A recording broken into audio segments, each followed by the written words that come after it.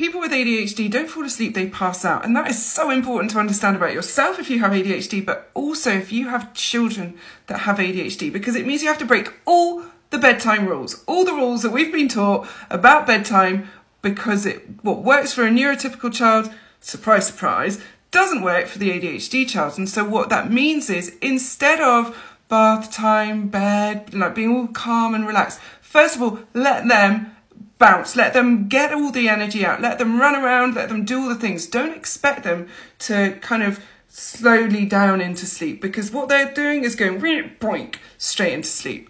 So first of all, let them burn off the energy, and then second, give their brain something to focus on whilst they're falling asleep, passing out. So that might mean that you break the rule and you give them a tablet at bedtime, or they have a TV in their bedroom. We find that brown noise really helps, and stories never bloody worked. They've never worked.